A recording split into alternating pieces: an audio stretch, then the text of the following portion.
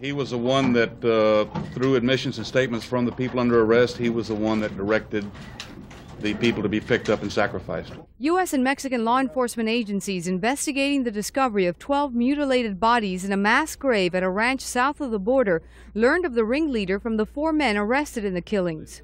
They adored this Constanzo. We did not get the impression that he manipulated anybody.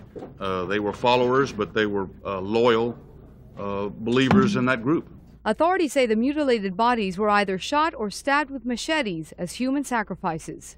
And very clearly they believed that the human sacrifice and the animal sacrifices put a magical shield around them that protected them from evil or harm, even up to bullets.